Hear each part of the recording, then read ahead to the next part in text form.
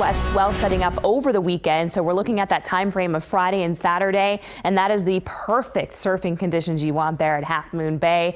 And it looks like it'll be a great time for the competition there for the Mavericks. A great time too if you're going to be a spectator, maybe heading towards the coast for the weekend or heading towards the coast today. Temperatures will continue to run above average. In Stockton right now, we're waking up to 44 degrees. Some patches of fog will greet you as you head out on the roadways there of I-5, 99 or Highway 4, especially getting your stride through areas there of Manteca and on towards Lodi as well. Winds are calm right now, and will stay pretty calm around much of the Central Valley as well as the Sierra. Skies are mostly clear right now in Lake Tahoe. Temperature of 25 degrees. So we are looking at some of those patches of fog. Visibility really gives you a good indication of where we're seeing some of that fog, really steering south of Sacramento on towards Elk Grove. But once you hit the Galt community, again, we're not seeing much in the way of fog. It's once you get to the south of Lodi and into Stockton. Visibility right now just under 2 miles in the port city, and we have visibility down to about 1.5 miles so far for the morning commute in Modesto. So just be on the alert for those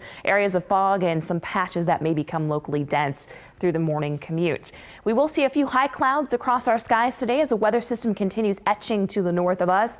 Again, we still have that significant ridge of high pressure, which will continue to start to slowly move off to the east. But in the meantime, today expect mostly sunny skies. And then as we head into your Thursday morning, I do think we'll see a few more clouds. But again, all the moisture pushing into the Pacific Northwest, so things will stay soggy in Seattle and Portland.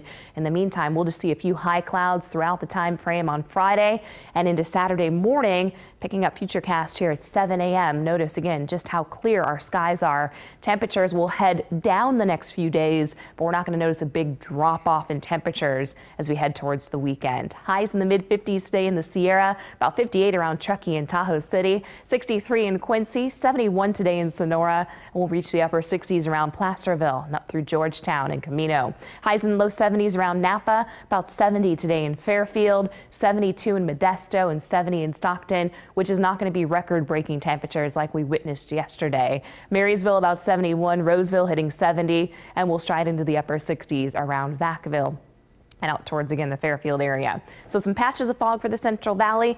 Sunny skies expected by noon, mostly sunny skies late afternoon. A few clouds in the mix Thursday and Friday, and temperatures drop to the upper 60s as we start out the weekend, and then we warm back up again Sunday into Monday. Time right now is 5:21. Let's check in.